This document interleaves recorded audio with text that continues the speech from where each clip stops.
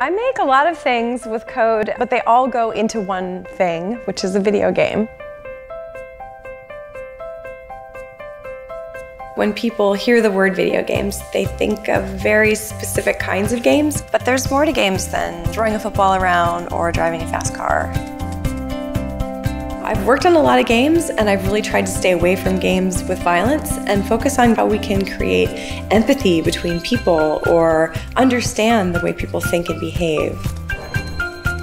The great thing about making a video game is that it encompasses just about every creative activity that you can imagine. So it starts with writing and drawing, painting, making sketches, and watching videos, thinking about just different problems.